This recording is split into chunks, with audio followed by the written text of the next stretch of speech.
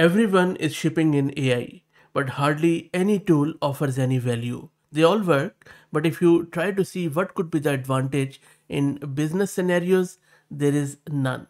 And that is a clear sign of bubble. But then there are few tools which actually offer value, not only in terms of usability, but also in terms of cost.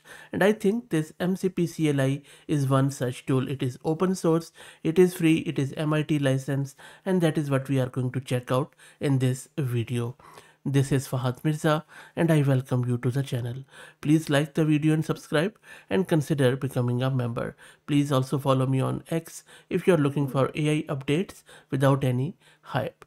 So coming back to this tool mcp-cli, look, if you are using AI coding agents with MCP servers, you have probably noticed your context window getting eaten alive before even you ask your first question.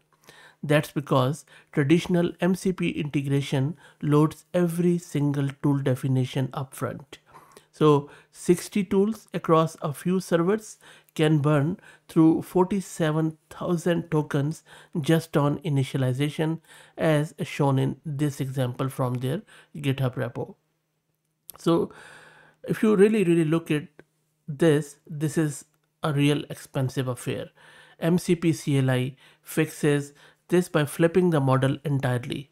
Instead of static context loading, it uses dynamic discovery where tools are fetched only when the agent actually needs them. And if you're not familiar with MCP, let me give you a very quick context around it. So Model Context Protocol, or MCP, is basically a standard interface that lets AI agents talk to external tools and APIs. One protocol, many tools. Think of it like a universal adapter for AI integration. Let's go back to mcp-cli. I'm going to now install it, and then while it installs, we'll talk more about it. This is my Ubuntu system, and I do have a 1 GPU card, but of course I'm not going to use it for this demo. But if you're looking to rent a GPU or CPU or VM on very affordable prices, you can find the link to Master Compute in video's description with a discount coupon code of 50% for range of GPUs. For the installation, make sure that you have bun install, which is an all-in-one runtime for Java. So I'm just going to run this. It is going to install the bun. And now we can install the mcp-cli with this bash script. And that is all done. You can, by the way, also install it from bun directly, but I think this is a better way of doing it. You can also verify the installation by just running this help, and you can see that it has already got quite a lot of option and the tool was just released. Okay. And you can also check out the version if you are doing it later on. I think it is -v. There you go. So this is the version which I am using. Now let me show you what exactly I am going to do here. So what I'm going to do first is going to create a configuration file for MCP. Don't worry if you don't understand it immediately. I'm going to explain it clearly. So you see, I am just creating a .config directory for MCP, that is a standard, and then this is a JSON file MCP server where I am telling the mcp-cli which MCP servers to connect to. So mcp-cli will connect to this MCP server which I am defining in this file. There are two servers which I am defining. There is one which is using file system, and then the other one is deepwiki. So the file system server that runs via this npx command, and it lets us read write files. And then we have this deepwiki remote server accessible over HTTP for searching documents. So I have just created this MCP server. Now before we move forward, I think it is now is the time to explain this diagram in more detail. So before that, again a refresher. MCP is basically a standard interface that lets AI agents talk to external tools and APIs. One protocol, many tools.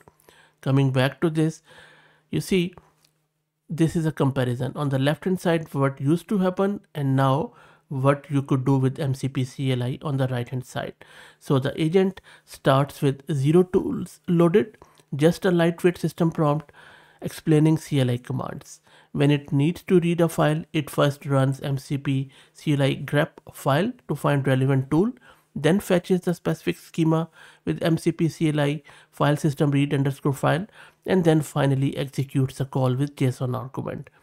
So 3 shell commands instead of 47,000 tokens sitting in context. Huge difference. The architecture is lazy by design. Connections to MCP servers are opened only when needed and closed immediately after. It handles both local STD/IO servers and remote HTTP endpoints. Uses a worker pool with concurrency limits to prevent resource exhaustion, and includes automatic retry with exponential backup for flaky connections. The config format stays compatible with Cloud Desktop and VS Code, so you are not rewriting anything. It's a simple trade, a few extra shell calls in exchange for a dramatically linear context window and lower API cost, and that is what I really like, because I think cost optimization should be first class citizen. Anyway, so now you know what exactly I am trying to do here. Let me show you it in action. Okay, so let me show you how exactly it is working. So first up, let's just do mcp-cli. This command is going to list all configured servers, and for us we have deepwiki and file system and their available tools, as you can see here. Okay, next up, let's do the same list but with full tool description including. So I'm just including -d flag. There you go. So all the tools, everything, but with detailed description if you want to know more about it. Okay, next up, let's just search and return all tools matching file pattern across servers. Not everything, because let's say we are only interested in the file tool. So for that, you can simply do, like, typical Linux stuff of some pattern matching.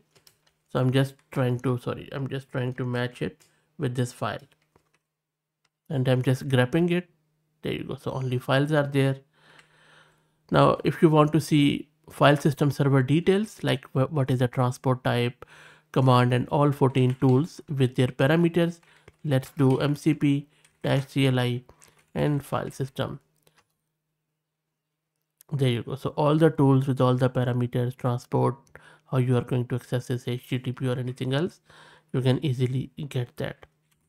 Now if you are just interested in one function, like you just want to see what sort of schema that function returns, or function means tool, then you can also check out the parameters by this command, like mcp-cli file system / read underscore file. There you go. So the input schema is there, which is what is required, what is not, and then what could be the data type and all that stuff. And this is what basically models reach to generate a function call.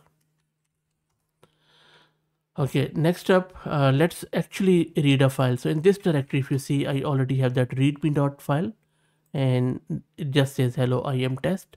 I am going to read this file through mcp-cli by calling that function. So simply you can run this command. Let me paste it instead of typing it. There you go. So let's wait there. So we can read the file.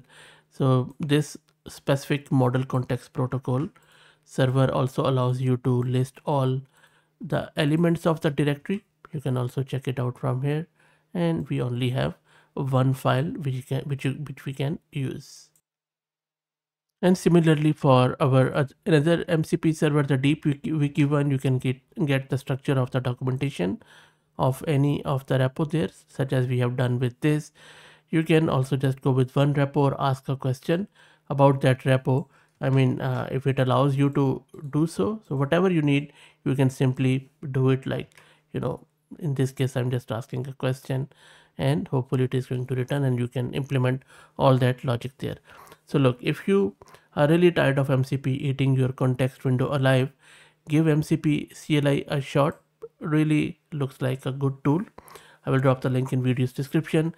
Again, please like the video and subscribe, and consider becoming a member if you want to help out. Please also follow me on X. Thank you for all the support.